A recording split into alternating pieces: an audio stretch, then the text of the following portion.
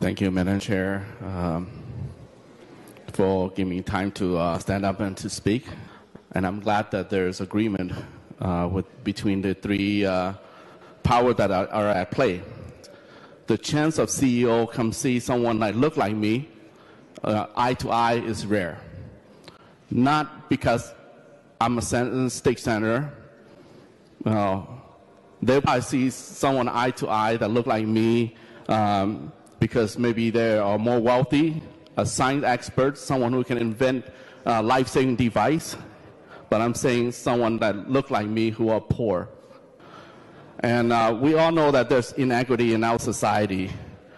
And I won't go so much into address about the inequality of healthcare service. But being that these facilities are expanding, the region's facility will be in place once after we voted here. And I want them to know and be mindful, and I hope that they will provide jobs for people of color. So I don't mean entry-level job or apprentice program that just create, just bring youth to learn about healthcare, and when the apprentice program are done, then that's done with. I'm talking about creating a conducive environment to support people of color so they can have long-term employment, and promote them from within to be the core management.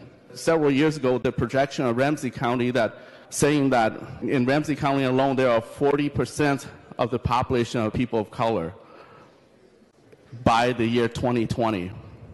And 2020 is just 2 years away from here, and I would say that number could be larger, meaning like out of every one person of European descent, there are one person that look like me or represent Ilhan or Senator Bobby Joe Champion, and represent Jimmy Becker Finn.